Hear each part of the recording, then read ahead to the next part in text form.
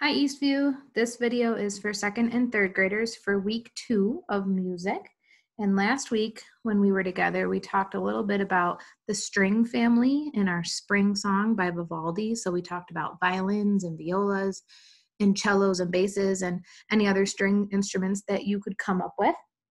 So this week we're going to expand on that a little bit more because there are more than just strings that make up an orchestra. So we're going to talk about the 4 families that make up the orchestra. And the first thing I'm going to ask you to do is go ahead and watch the Zin Zin Zin, a violin book. That video is up on the music playlist as well. So I'd want you to go and watch that first. Once you've watched that, come back to this video so that it'll make a little bit more sense. If you've already watched the Zin Zin violin video, then we're going to go ahead and we're going to talk about these 4 instrument families that were part of our book, but they weren't really mentioned yet. We have the brass family, which has instruments that all have the same characteristics, but they might look a little different. So all of the brass instruments have a cup-shaped mouthpiece. You press your lips against them and you buzz to make their sound. And most of them are gold in color. They're made out of brass. The woodwind family is next. Actually, I'm going to go back to the brass family really quick and have you listen. So just listen to what the brass family sounds like before we jump over to the woodwinds.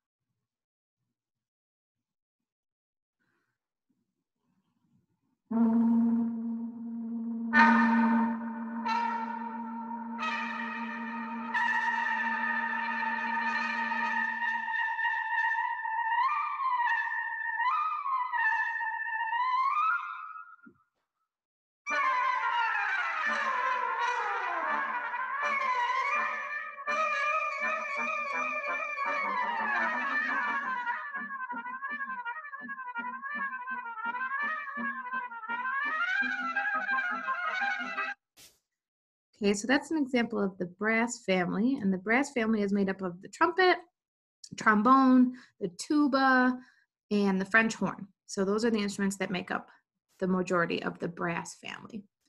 The woodwind family is next. The woodwinds are played with something sometimes called a reed. A reed is a little piece of wood that sits in the mouthpiece and it vibrates to make the sound. Some instruments have them and some instruments don't. You blow air into them. That's why they get their wind name, to make their sound. And most of them have keys or holes to cover with fingers. If you're in 3rd grade, we've played a woodwind instrument for a long time now, and that would be the recorder.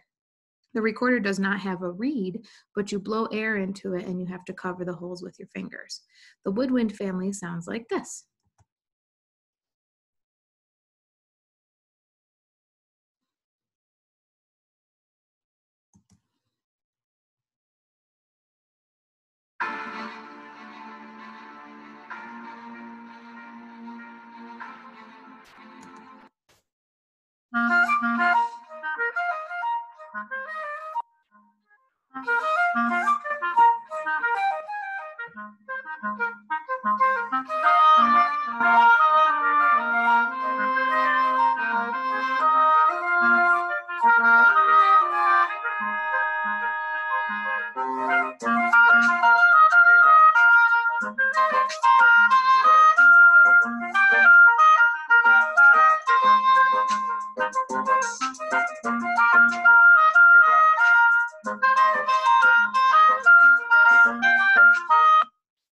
So the woodwind family is made up of different instruments: the flute, the clarinet, the oboe, bassoon, the saxophone.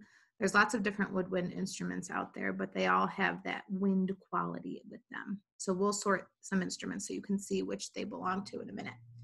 The percussion family is next. The percussion family is our biggest family, and they have a huge variety of instruments. Percussion family is anything that you can hit, scrape, or shake. So it's more than just drums. It could be shakers, it could be xylophones. There's all sorts of different percussion instruments out there. A lot of them we have in our music classroom at Eastview. There are pitched and non-pitched percussion instruments, which means that some instruments are able to go high and low. Those are pitched, like a xylophone. Some are non-pitched. They don't go high and low. They can't make different notes, like a drum. So the percussion family sounds something like this.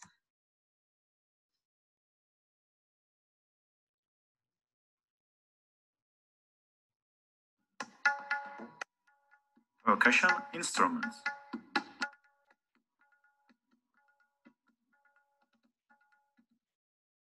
Drums.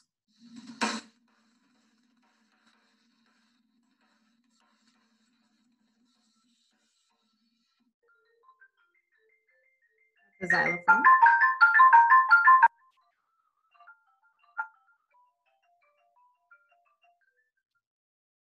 Tambourine.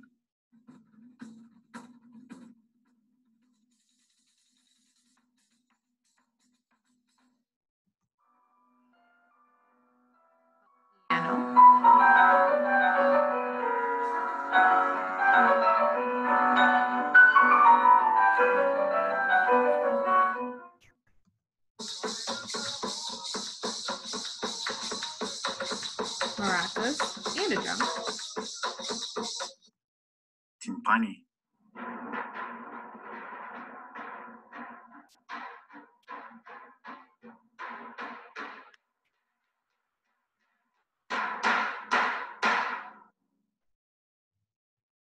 Triangle.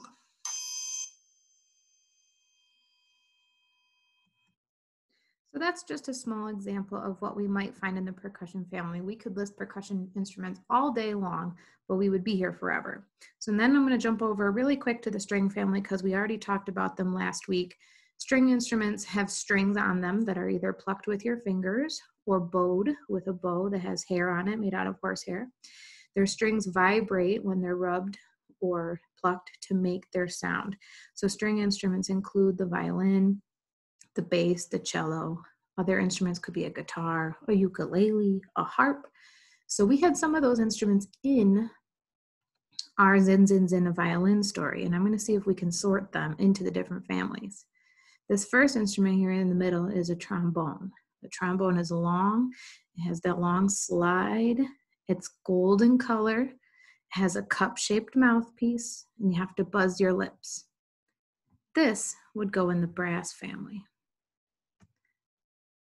The next instrument, kind of hard to see, I'll move it up, is also a cup-shaped mouthpiece. You have to buzz your lips, and it's that gold color again, brass. This one is shaped a little bit differently. It looks like a circle. It still has that gold color and that same cup-shaped mouthpiece. So yes, brass again. Now we've changed instruments completely. This one usually gets held underneath your chin. You play it with a bow. It has 4 strings on it. It's in the title of our book. If you said violin, that's correct, and it goes in the string family. Here is a cello. Cello is almost like a bigger violin. It gets played between your knees because it's larger. There's an end pin, a little needle that gets set on the floor so that you can balance, and you also play it with a bow like he is. Again, has strings, belongs in the string family. This next instrument was the flute. The flute is long, it's silver, it has keys to cover with your fingers, and you blow air into it, wind. So that would make it a woodwind family. The next 2 are a little tricky to tell apart, so I'll try and put them side by side. We have a clarinet on top here and an oboe. They're both black. They both have keys that they have to cover with their fingers. You blow air into them. The only difference really is that the clarinet has a covered mouthpiece. It's still black on top. The reed sits behind it. It's covered. On an oboe, you can't really see in my picture, but the reed sticks out on top. It's open. You put your lips right on the reed itself. Both of those instruments would be part of the woodwind family. This is a very big instrument. You can't tell from my picture, but it's usually about 6 feet tall. It's big and it's low. The reed sits over here where you put your mouth on it, and you have to cover with your keys, with your fingers. So this would also be a woodwind instrument, the bassoon. And last but not least, we have the harp. The harp is an instrument with a lot more than just 4 strings. The harp has many strings, and you have to pluck them with your fingers to make their sound. So that would be a string instrument. We didn't have any instruments from our story for the percussion family, but we have plenty of percussion instruments in the music room that I know we've already experienced with. So, to continue learning about your instruments, I have made a worksheet that goes along with Zin Zin Zin violin. You might want to go back and review the video a little bit so that you can do the counting, but this worksheet will help you learn how to count the different number of groups that we heard in the story, as well as be able to match each instrument with its name. We'll work more on sorting them into families and listening to different types of families next week. So your work for music this week is to finish that worksheet. And if you want to go back on that SFS Kids website that I showed you last week with the string family, you can experience all the different families with those instruments and click around with those bubbles. I'll see you next week.